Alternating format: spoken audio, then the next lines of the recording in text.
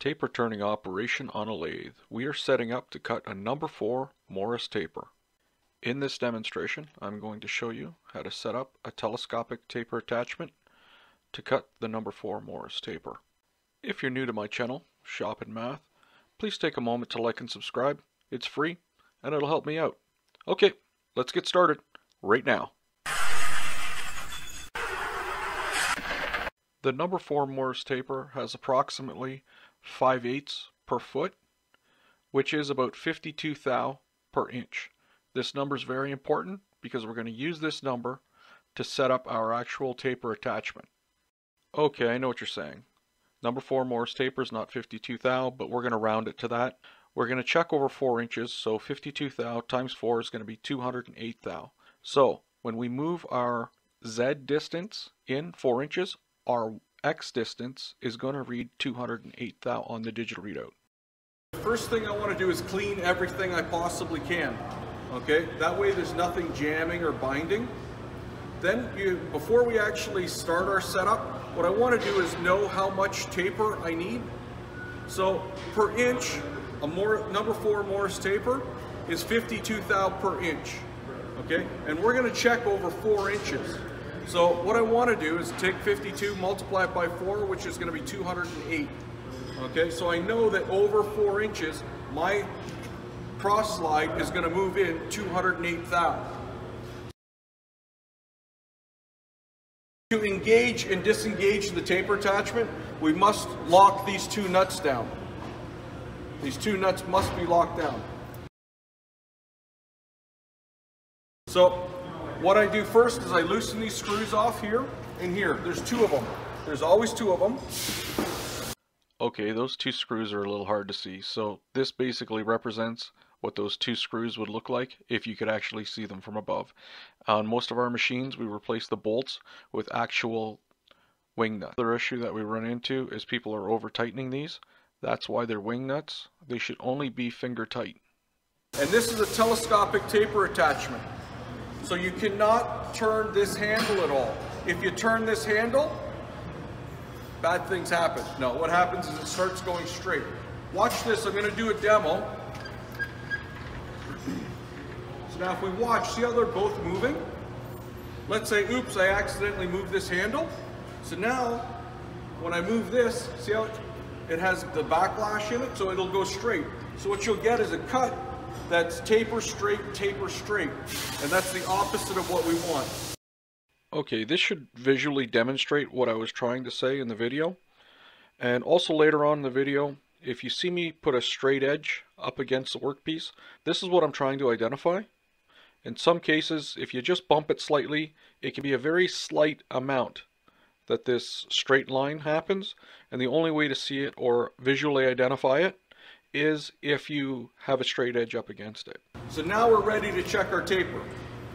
Spoiler alert, I've already set this one, so it will be right. So I'm going to go back. Now I go forward until both these pieces are moving. I zero out, or sorry, both axes are moving. I zero out. Now I want to move forward 4 inches. So we go 4 inches.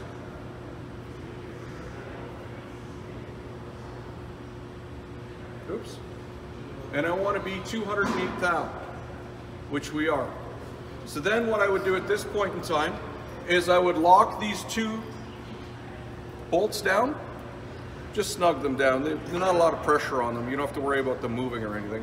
And then double check it again in case by tightening them, it moves somehow. Set the compound rest to about 25 degrees and use the compound rest to infeed to get your diameter sizes. If you notice, the compound rest is not set in line, okay?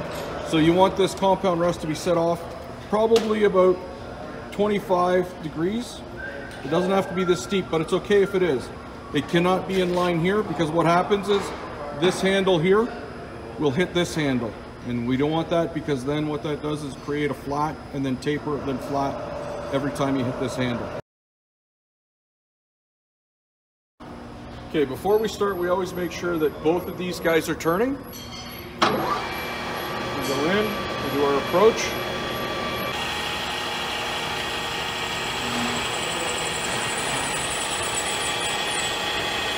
Okay, you also want to keep a little bit of back pressure on here. So by allowing your hand to ride across that handle, it stops any jerking, you say? Makes it a little bit more stable and gives you a bit better finish.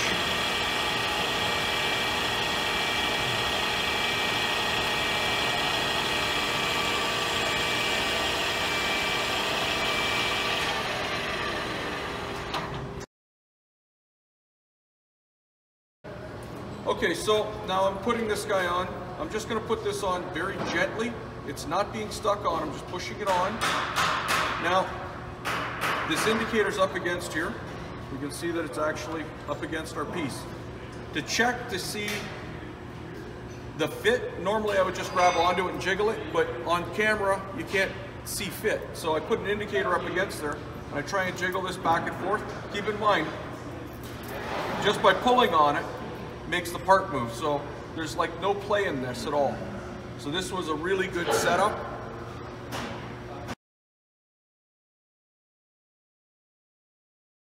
It is extremely difficult to see without putting a straight edge onto your workpiece.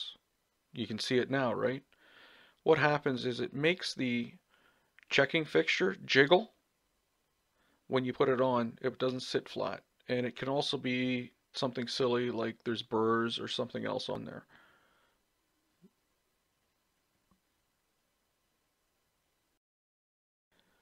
Well, hopefully you picked up a tidbit of knowledge from this video. If you want to see other great videos, check out my YouTube channel, Shop and Math. And always, please like and subscribe. It's free and it'll help me out. All you have to do is click on the icon of my face and I'll do the rest. Also, have a great night. Thank you for watching.